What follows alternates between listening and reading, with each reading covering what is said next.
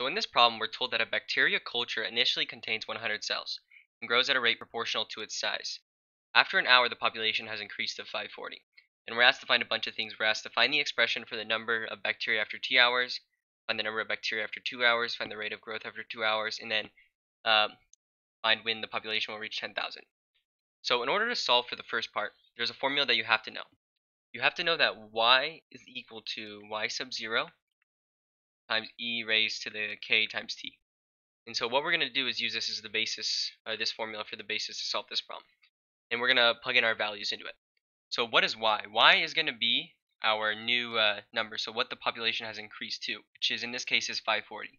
So we're going to start it off with 540 is equal to y sub 0. So what's y sub 0? Y sub 0 is just the initial amount that our bacteria culture contained. So it started with 100.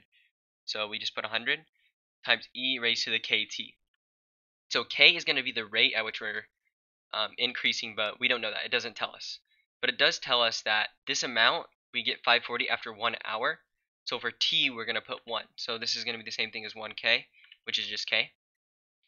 And so in order to get our formula, what we need to do is solve for k. And so we can do that here. So we have this formula. What we want to do is solve for k. So what we want to do is just divide both sides by 100. So 540 divided by 100 is 5.4. And then equals e to the k. And then so in order to get the k down here, what we can do is multiply both sides by the natural log. So we'll take the natural log of 5.4, or take the natural log of both sides, is equal to the natural log of e to the k. And if you have the natural log of e to the k, what you can do is, or just like something to an exponent, you can move the exponent out front. So this is going to be the same thing as ln of 5.4 to the k times the ln of e. And so the ln of e is just 1 because they cancel out. So we know that k is equal to the ln of 5.4.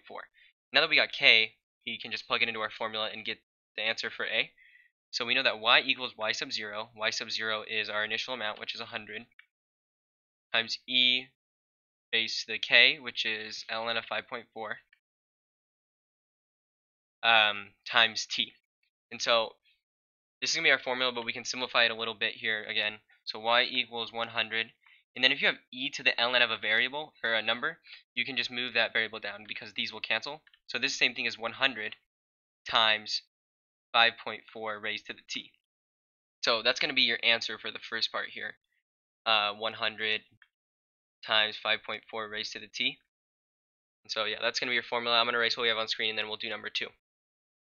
So actually, here we go. I'll rewrite it. ln, or y equals 100 times 5.4 raised to the t. Alright, cool.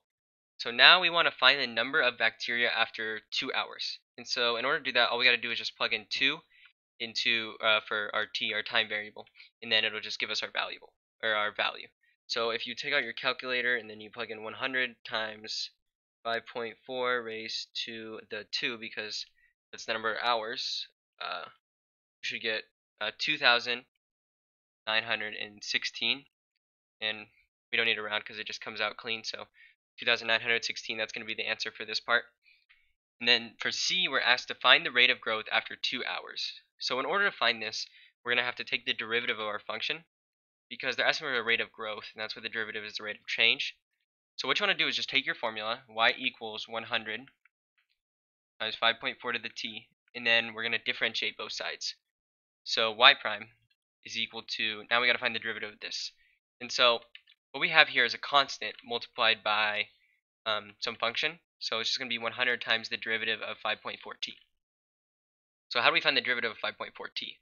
So if you have like a number raised to a variable, its derivative is going to be equal to just the function right here. So 5.4 to the t times the derivative of your variable exponent, which in this case is just 1.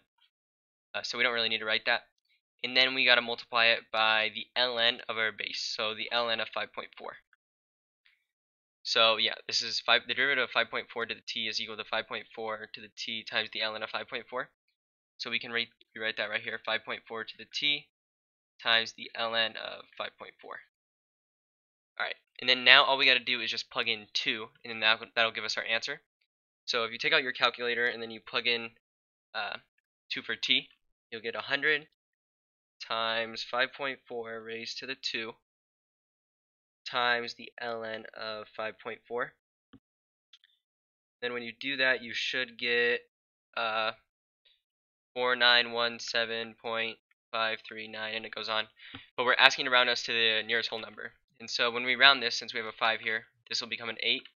So this is just going to be 4918. And so that's going to be the answer to this part. So there we go.